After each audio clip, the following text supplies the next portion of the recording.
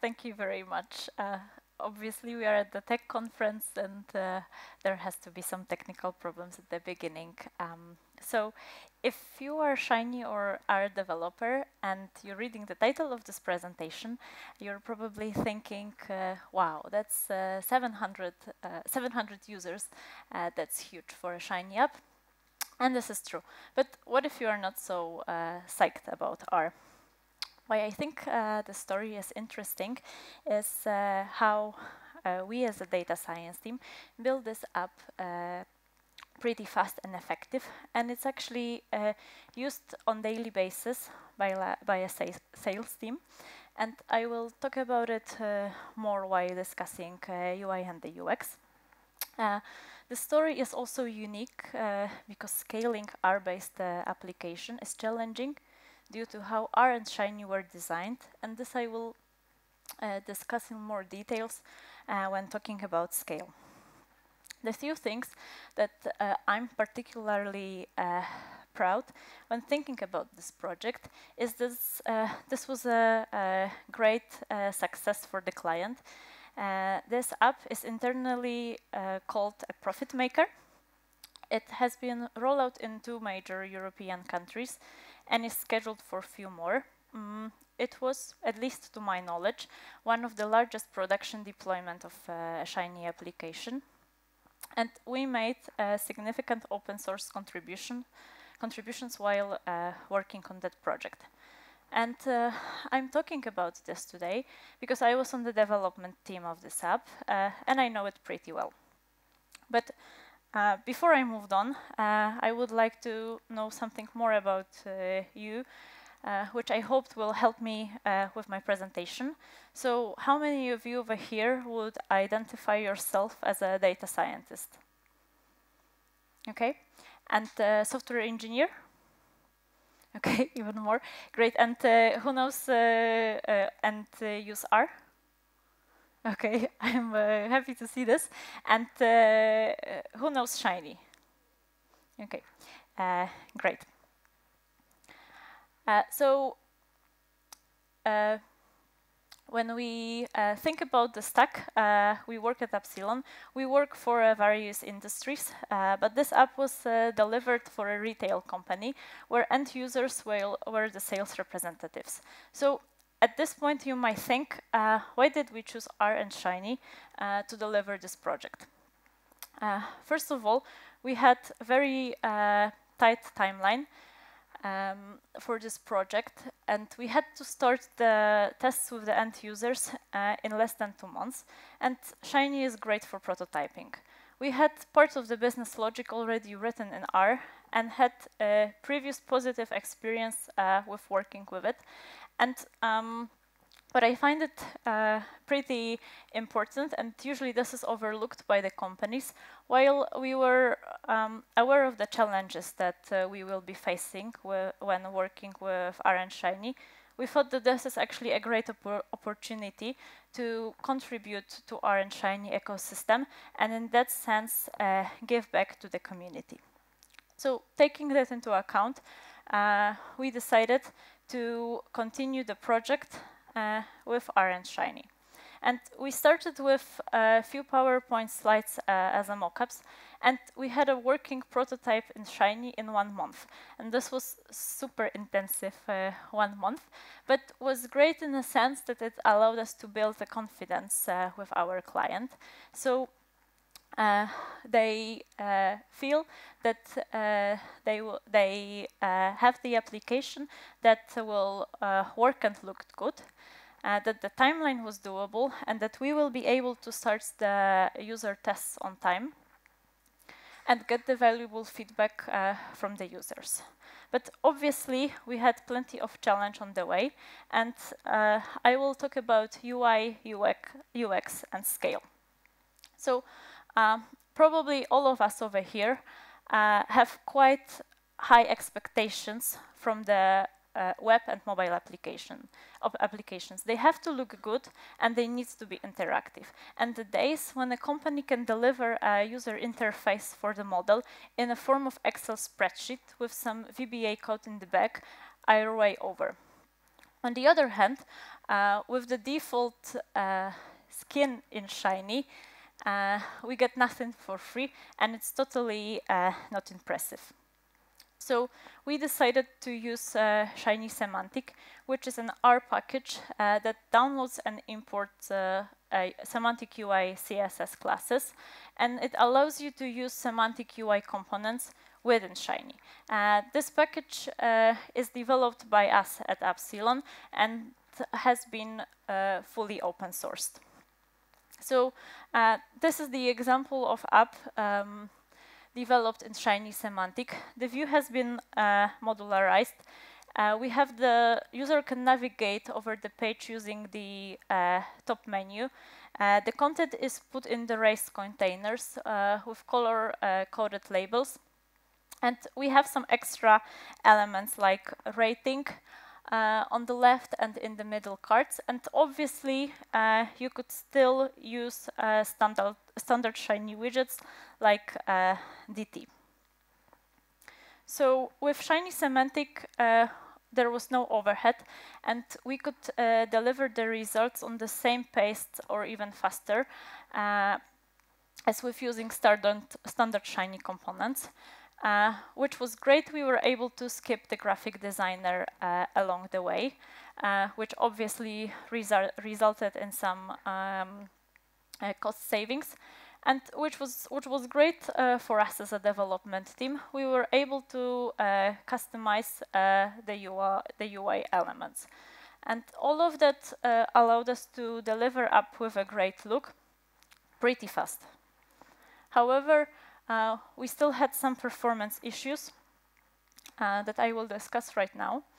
And I already mentioned that we were developing our own custom components.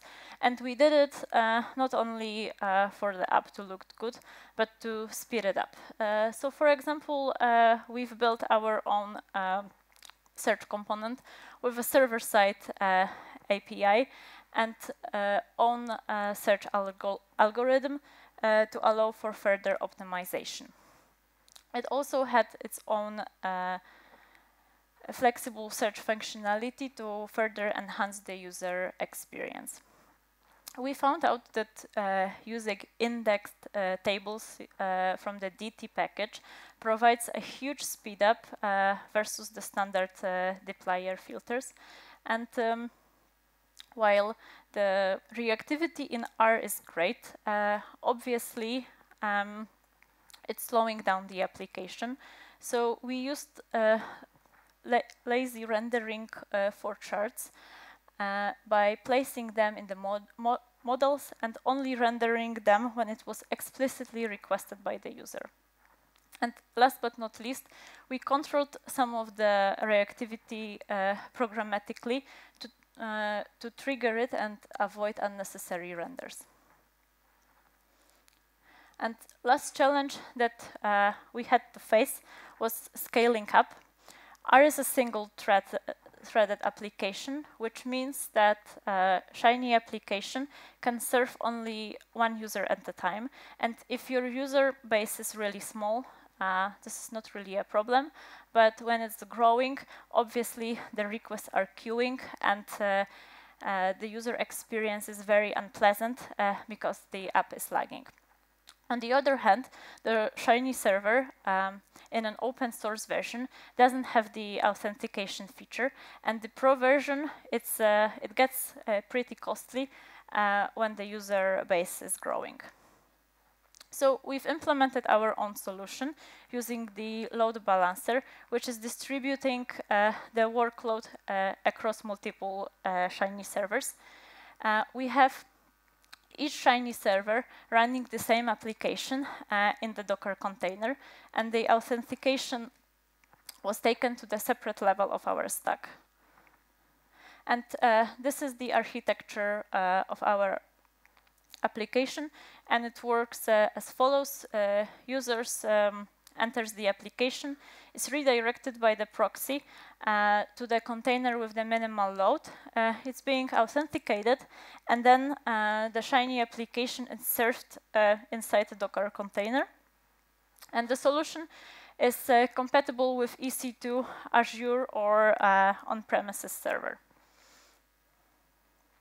So summing up, I hoped that I showed you that a data science team can efficiently scale a production-ready Shiny application with UI and UX focus quickly and aesthetically. Thank you very much, but I know that I have still a few minutes of the time, so I want to do a small detour from the main topic and introduce you to the idea of Our Ladies, which is a global organization that that aims to increase the diversity within our community, and it doesn't matter whether you are at the beginning of your career or you already have a leadership role, you come from teaching or business, there is a place for you in the community. We organize meetups, or we do the online mentorship in a friendly and safe environment. And I find it important to talk about such initiative at the male-dominated event like this, because I also found about this from my male colleague who attended a tech conference. So please spread the word, and I'm happy to talk about it after my presentation and tell you how you can contribute or help. Thank you very much.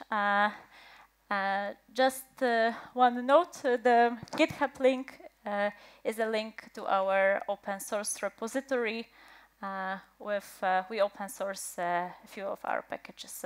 I'm happy to take a few questions right now. Thank you. So, thank you, Olga. Any questions from the room? Okay, probably I have a couple. One would be, so we know the architecture and what we try to achieve, but it's always good to know also about some specific use case that it was. I'm not sure whether you can talk about it or not, but it would be interesting, you know, what sort of business, what, you know, what advantage that they get through the app. Well, so basically, this application helped the salespeople price the order, and there is some decision support system written in R that helps them price the order that the client wants to make. So using this tool, they have the interface. It's user-friendly. Before they were using a solution from a very big vendor. I'm not gonna tell what they were using, but it wasn't really helpful for them. And so instead they were introduced this tool. Unfortunately, I can't show it, but it's pretty simple. Just with a few clicks, they are advised what should be the pricing, and they feel confident about the price that they are giving. So it's not too low and high enough to make a good business case for the client. Okay, and where does the nice UI come into place? Because I understand you were showing some graphs, yeah, right? So would they look at some distribution of the price that they might quote, or? Well, I can't talk about this, okay, unfortunately. But there are some visualization involved, and they are in ggplot. Okay, cool. Any more in the meantime? Okay, so let's move to the second question I had. So, okay, 700 users now. Are you planning to scale it as well? I mean, is the architecture going to scale well to beyond the 700 users? Well, obviously, these are not all concurrent users, and it also, so as I mentioned, the user base will grow because the application will be rolled out in at least 3 more European countries. But it's actually pretty easy to scale it, because you just add another machine, and each request is completely separate request, right? There's no yeah, dependency. so And obviously, there is some promising development within Shiny. So the promise package. So maybe at some point we will be able to parallelize our requests, and I think the multi-thread R application is nothing that will come in the near future, but there are some exciting development coming up. Cool. Thank you very much. If there is no more questions, then there is a question. Yes, sorry, you were hidden away.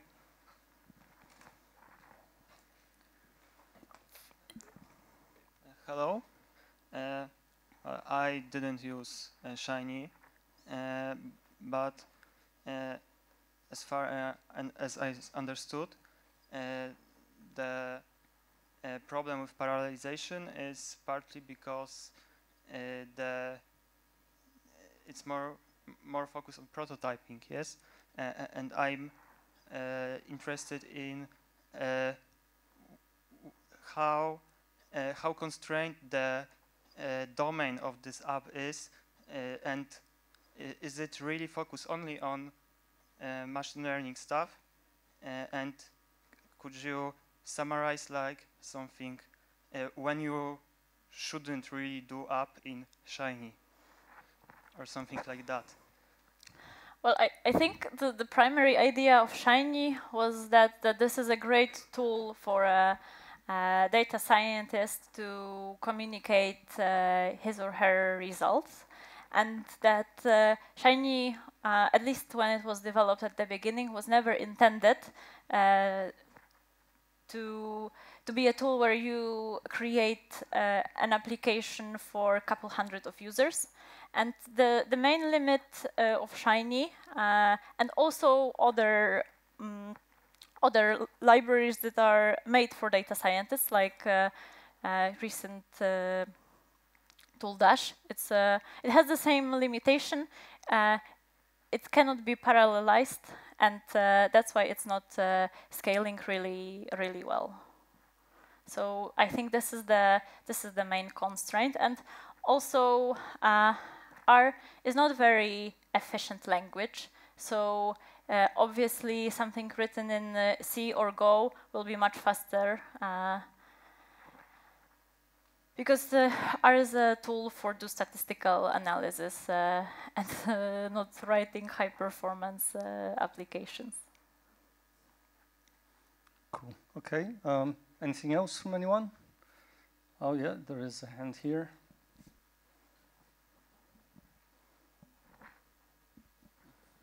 Maybe just one question about, so now what is great now is that data scientists can almost directly change the visualization and what they can present to the users.